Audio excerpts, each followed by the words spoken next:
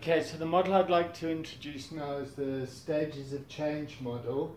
It's a coaching model that was used for cigarette smoking to assist people that were in a culture of addiction around nicotine. And the Stages of Change model works like this. People are in a state of pre-contemplation.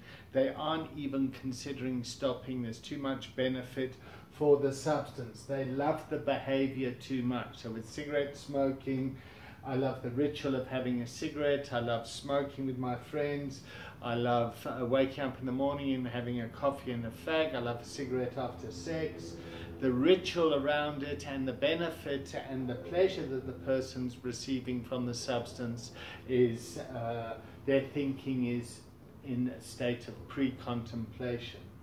The person then moves on to the contemplation stage, where they're starting to think about the consequences of the behavior.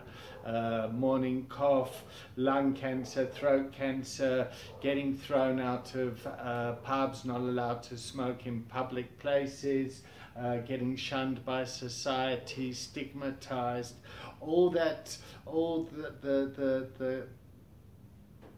there's systemic pressure for the person to start contemplating and preparing themselves for treatment or to take action to stop smoking cigarettes. So on the 31st of December I'm going to stop smoking cigarettes, and I'm going to stop, and by the 15th of December the person starts to think, let me just have one cigarette, I've stopped now, it wasn't so bad, I wasn't that addicted, let me just have one. And then they have one, and of course the cycle continues, and they go back to the contemplation stage. They cannot go back to pre-contemplation because the psyche has changed. So they're in a state of, oh no, I've relapsed, I'm addicted again, I'm using, and I'm going to have to prepare myself to stop again and take action.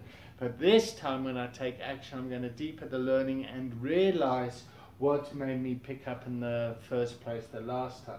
So this time I'm going to stop, I'm going to take Zyban, I'm going to get some treatment or something, some medication to help with the cravings, and do that for a while. I'm going to chew Nicorettes, whatever it is, and then the person carries on again, and then they'll relapse again for some whatever reason, until the time comes when they've learned enough about their relapses to actually prepare themselves for long-term recovery, and then they move into the maintenance stage. So that's really the model. It's called the Stages of Change model. It starts with pre-contemplation, contemplation, preparation, action, the relapse cycle, and eventually moving on to maintenance. And this happens with any substance.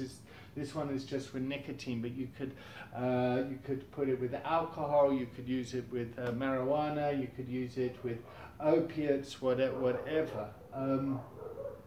And we as recovery coaches need to be able to assess where our client is and at what stage of the cycle they're at, and to have conversations with them around their dependence and then their denial around that, to assist them in moving to a culture of recovery. That's all for today. Thanks.